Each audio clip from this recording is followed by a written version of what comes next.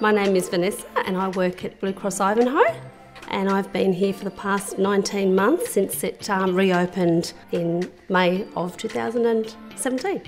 I started in aged care 11 years ago. I started as a consultant like chef that came in to teach other chefs how to prepare food for aged care residents because they weren't qualified chefs.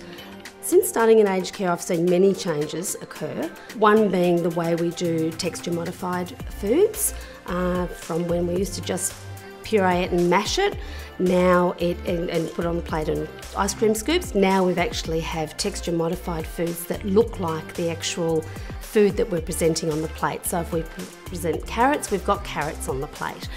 And also I'm noticing the trend for more variety in the food. They're gone from having, 3 veg and meat. They want a lot of extra things like stir fries and curries, and as the new age come through, we're going to see a lot more progression in the food that we serve in aged care as well.